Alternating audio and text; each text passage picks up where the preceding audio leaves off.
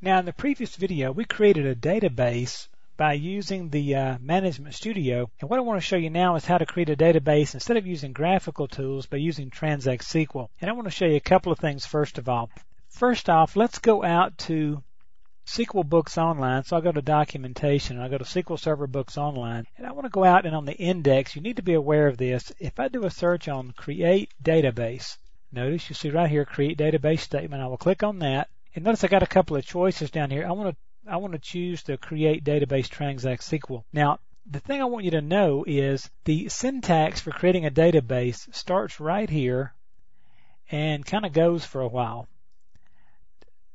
What I want you to see is the amount of control that you have on creating a database. So you've got quite a bit of options that you can use in the syntax here.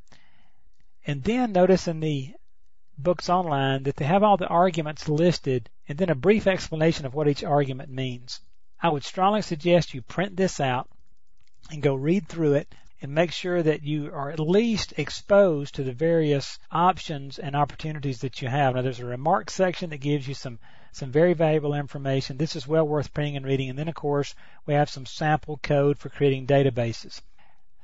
It's worth your while to grab a hold of this and read through it and see what's going on. Notice to change a database, alter, to drop a database, drop. You have links down here. A lot of information out here in Books Online. But what I want to show you, apart from that, is how simple it can be to create a database. I'm going to click New Query. And then what I want to do is show you the simplest possible way to create a database. I can simply type Create Database, and I'll call this one Bob. And this actually turns out to be a trick question on the certification exam is, will this work correctly? And so I'll execute this, and you'll notice clicks and hums, and the command completed successfully. And so if I come over here and right-click and refresh my window view, you'll notice that I now have a database of Bob. Now, where did it put it? How big was it? And so forth. It took the defaults. It took everything that was based on that model database and created the database for me. So again, if you will separate DBAs into two classes, there's two strong classes, those who like to use the graphical tools to create a database and those who like to use Transact SQL. It's rare to create a database this way, although you could create it this way. Come over here and right click, go to Properties, and then start to adjust it.